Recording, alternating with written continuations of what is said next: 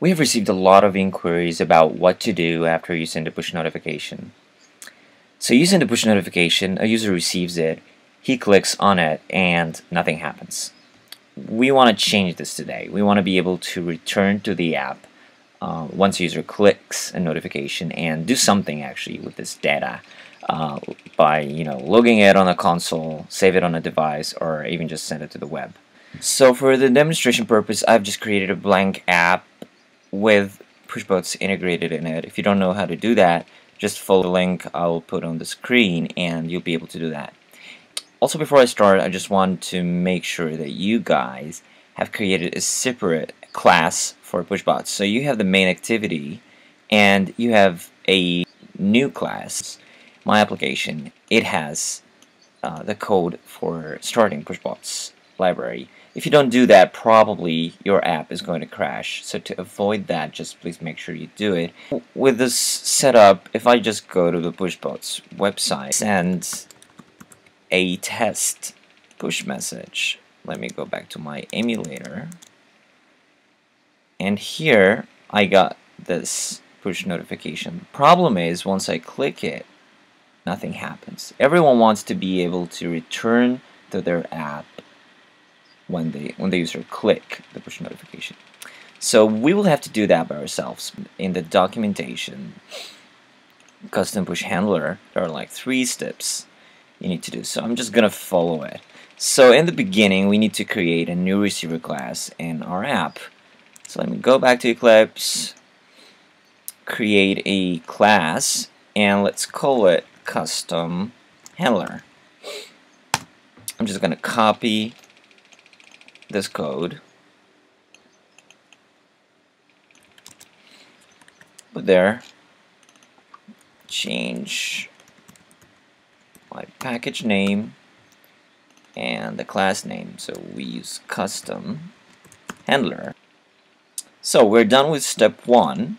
Step 2 is to add a receiver to the Android manifest. So I'm gonna go to the Android manifest, and before the end of the application tag, I'm just going to add this receiver. I'm going to change the name to my package and this one to custom handler. Now to step 3, which is adding this line in my application.java. So I'm going to go just beneath the line that initialized the PushBots library. I'm just going to add this, and I'm going to change it to the custom handler. So we're almost there, but there's another additional step that we need to go through to be able to handle the notification, which is to handle the activation and the deactivation of the app. So I'm just going to create a static boolean variable. I'm going to call active, and I'm going to assign it to false initially. And then we just need to handle that through the onStart and the onStop methods.